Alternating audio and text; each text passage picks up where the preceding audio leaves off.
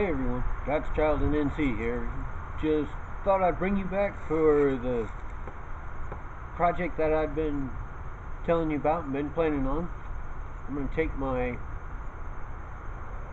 sheath and carrier combination, my trooper hatchet with the extended hammer pole, and what I'm going to do is I'm going to turn it into a mask instead of the full sheath. Got some bank line to finish it up with, so that way we can tie the mask on when we're done. And I've also got my lock stitcher, and along with that I've got my Leatherman, and my Leatherman has a very sharp straight edge knife for cutting the leather with. What I've already done is I've separated the back of it.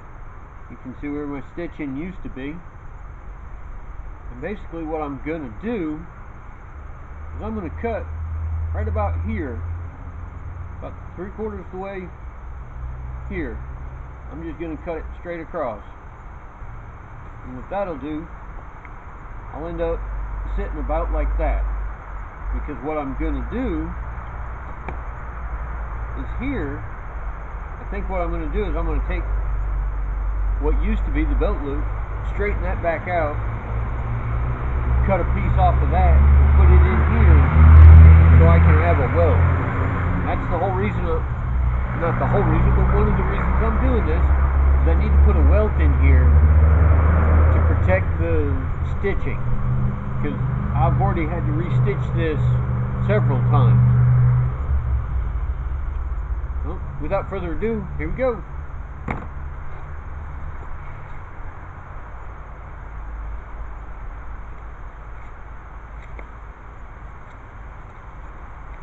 And obviously, the first thing I'm doing is cutting the belt loop off.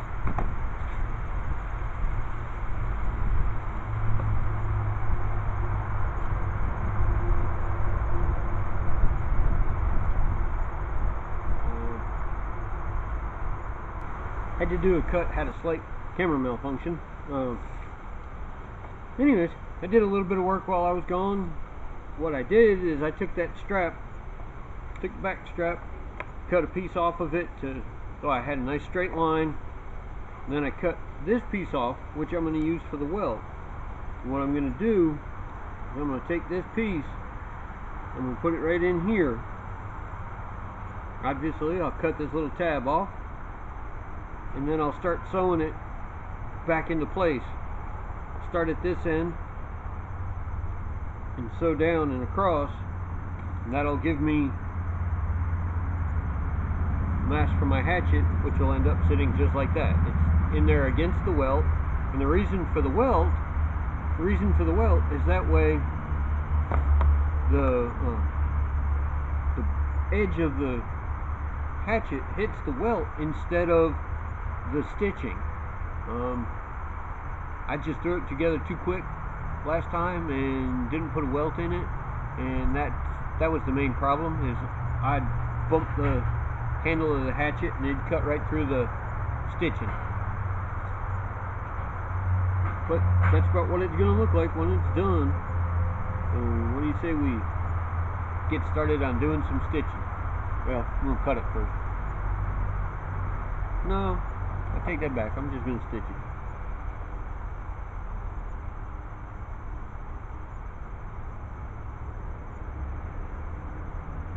I'm going to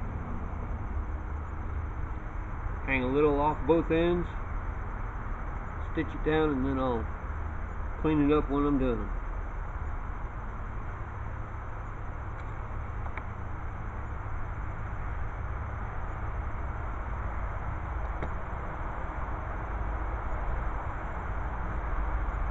Just about out of stitching thread.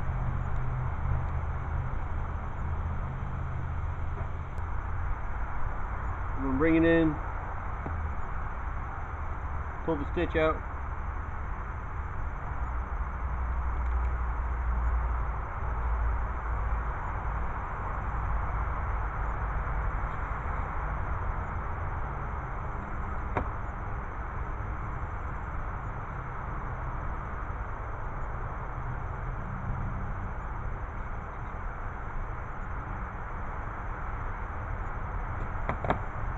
Pull enough thread through so I've got, that way I've got enough thread for my locks all the way down.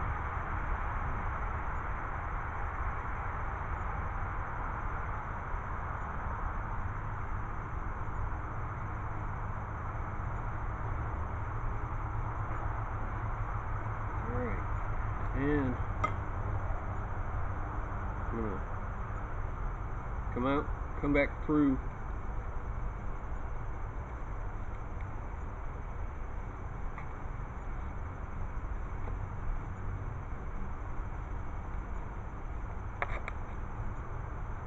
One of the reasons why I put the cardboard down was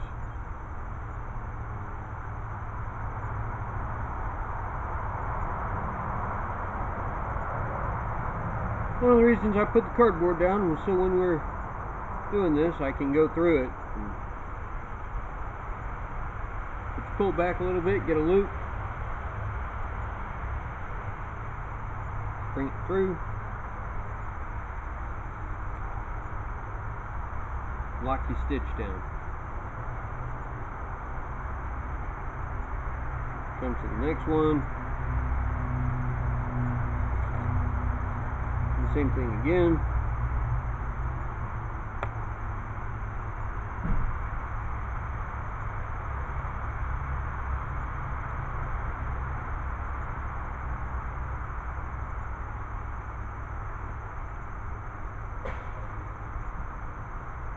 Alright guys, you see how the stitching goes.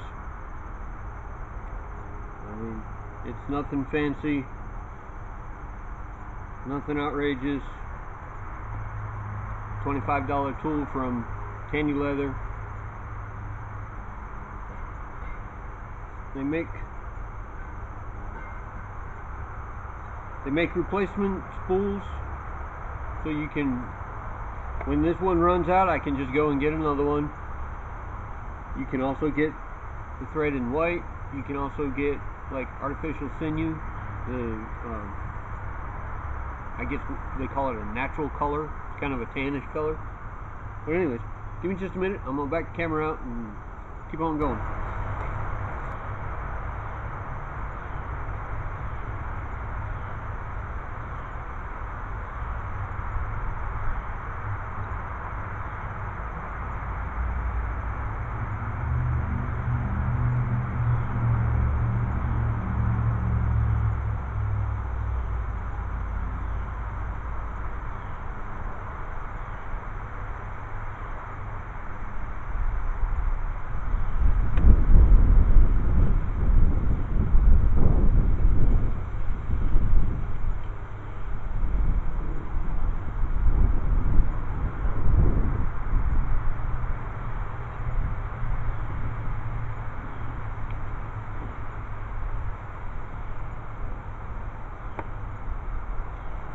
Alright guys, it's actually going quicker because of the fact that I'm going through the same holes I already used, so it's going a little bit quicker. I'm going to stitch it down. When I get back down here to this end, I'll bring it back in, show you what we got, finish it off. Okay guys, here we are, pretty well finished up. See, I got my stitching all the way down. I've come back up here. What I did is I caught some of the end of it in that last stitch, and then I went down another stitch hole. So I'm going to come and grab hold of this one, and I'm going to do a slightly different here. I'm going to wrap twice through that loop instead of just once like I normally would.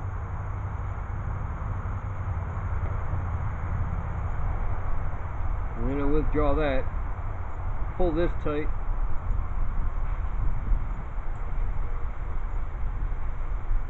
pull that stitch tight. I'm going to do one more stitch. And all I'm doing is going back through the same holes I had there before. I'm going to do the same thing one more time. Over once.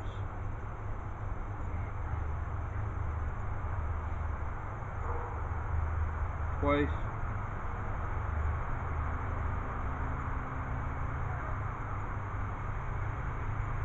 And it creates a little loop at the bottom. So I'm going to try and run that through that loop at the bottom. And get and pull the whole thing tight.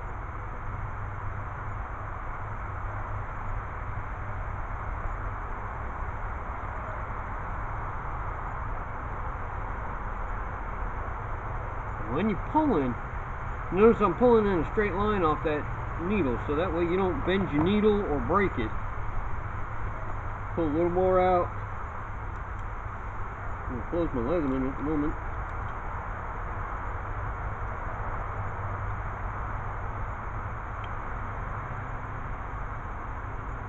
I'm going to cut a bit off. Because what I'm going to do is put that aside so I don't hurt myself with that. I'm going to take and throw a knot here on it. I was using this piece. You might be able to see the several holes I've got in there.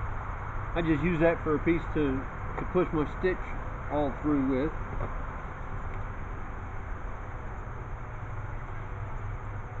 But all I'm going to do here is just throw a simple overhand.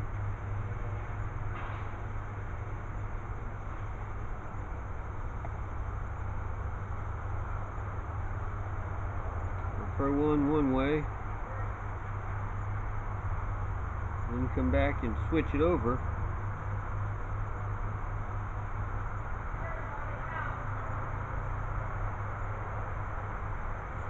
So it roughly affects a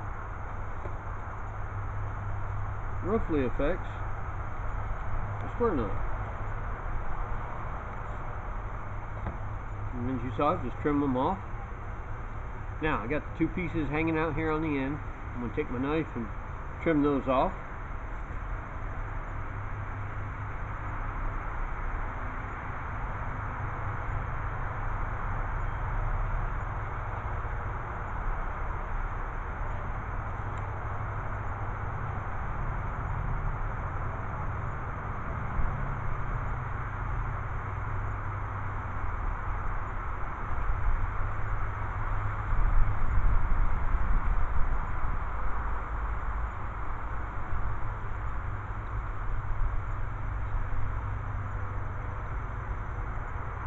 That end trim's a bit nicer because it's in there tighter.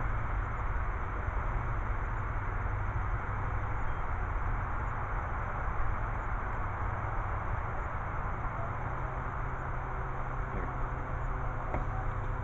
Alright, here we are. Now I've got my mask finished. Sitting down there. Right like there. You can see it's up against the top there. What I'm going to do, I'm going to take a piece of bank line, but basically what it's going to be set up to do, I'm going to make it so it loops around up onto the pole, comes up here, comes from the inside out through a hole I'm going to put on this, both sides, and then make it long enough to wrap around the front so I can just do like a simple bow tie at the front.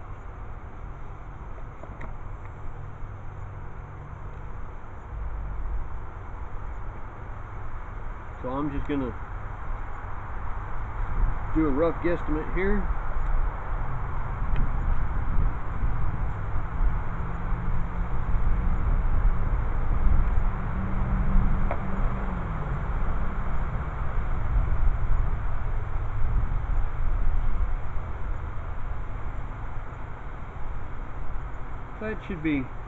That should be fairly good.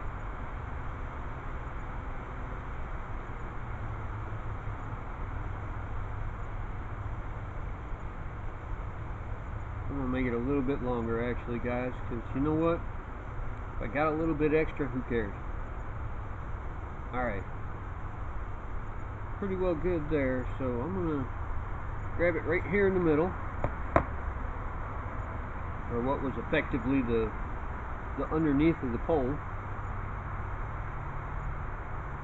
All I did, double it over, pull it back,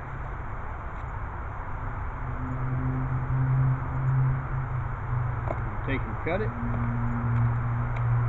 This is nothing more than tarred bank line, number 36 bank line.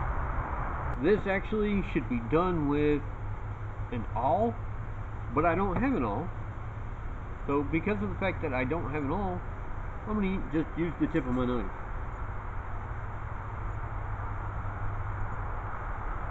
I'm going to come up right about here.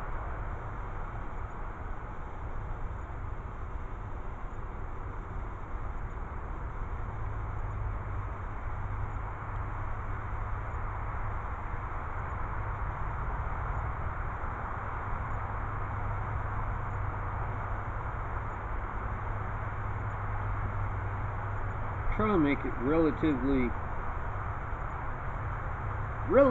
small hole, so it has a bit of friction fit to it also. There we go. Got it running through there. And the thing is, you take it like this,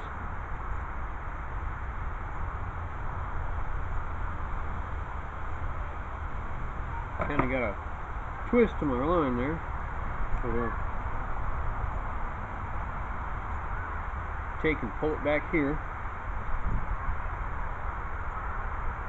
Come in this way, and the reason you come in this way is you separate that line as you pull it in. And I put it in there completely backwards.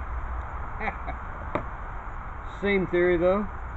Pull it up here just like that.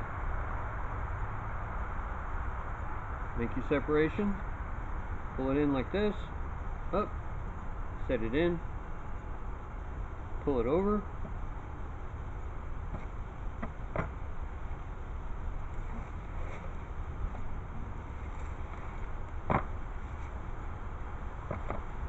pull it up like that, take and tension it, come down here,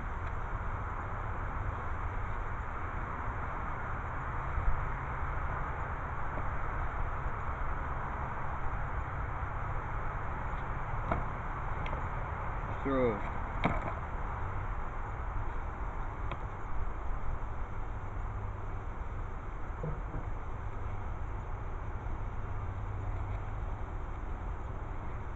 Been tying all these fancy knots so long,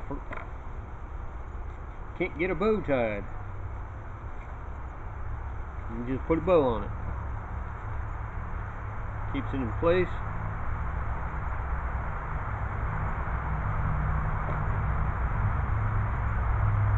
There you have it.